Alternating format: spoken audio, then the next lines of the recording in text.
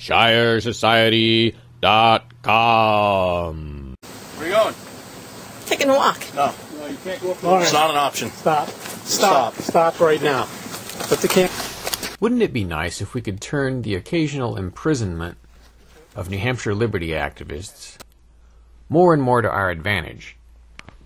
Well, one of the contributors at LouRockwell.com says there is. The apocalyptic writer Gary North says, quote, "Follow the rules exactly," unquote. He says that can bring down any system. He uses the example of Russian dissident Vladimir Bukovsky. Bukovsky was thrown into the Gulag, but discovered a chink in the Soviet armor that could be exploited from a Gulag. Apparently, bureaucrats over there were required to respond to any complaint that was written about them. So Bukovsky organized his Gulag prisoners into teams of letter writers who wrote blizzards of complaints. They even had some kind of almost a factory process for making these things, like an assembly line or something. That was Gary North's example of how this kind of thing could be done. Unfortunately, North does not really provide in his article an example of how we could do something like this in the U.S. And I am at a loss as to how it would be done. You see, I think North assumes that every institution follows its own rules in some form or fashion, or that you can force it to follow its own rules. I'm kind of shocked to hear that the Soviets were forced to follow their own rules. I would have thought they would have just done like the federal government and just ignore their own rules. But apparently, Bukovsky's efforts resulted in huge numbers of bureaucrats and even students having to be drafted into a complaint answering process. Since everyone in Soviet life was basically part of the party, everyone prominent, they found them. The prisoners ended up writing astronauts, actors, everybody who was anybody in Soviet society. And apparently, there had to be a response. And even more shocking to me is that the Soviets actually followed their own rules. I didn't know that they did that, and I don't see why a totalitarian government would have to.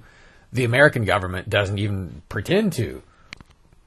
So I just don't think this kind of thing this particular tack would not work in the U.S. filing complaints. No, they would just ignore them. But there must be something else that we can do here. Some kind of chink in the armor. The only one I could think of off the top of my head, and it's really not that good, and this is why I need your help. I need you to come up with one. I need you to come up with some ideas. The one I had was, obviously there are certain places where cameras are banned or recording is banned.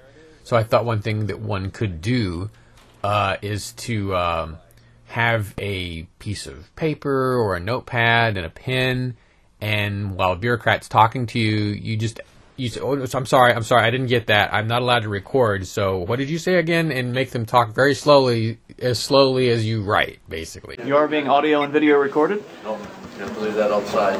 I don't know if they would go along with that, but you're asking them to at least. And so the conversation takes much, much longer. No, I'm sorry. I'm not listening to you. I'm writing down what you just said before. Please don't interrupt me while I'm writing down everything you said. That kind of thing. And could I have your name, please? Write that down. That's the best I can come up with. You can probably come up with something better.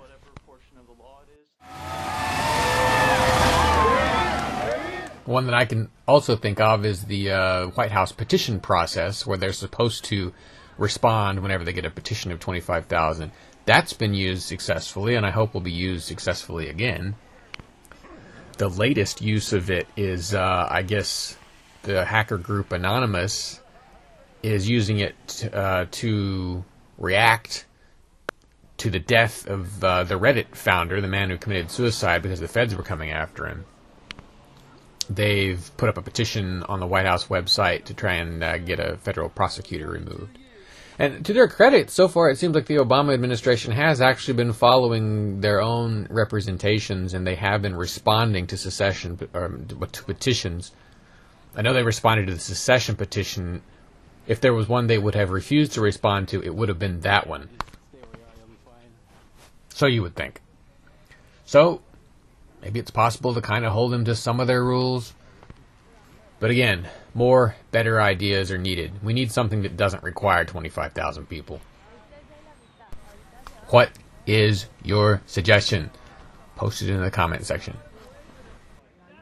The old world is collapsing, and it's going to take its slave driver governments with it. But what will rise up in their place?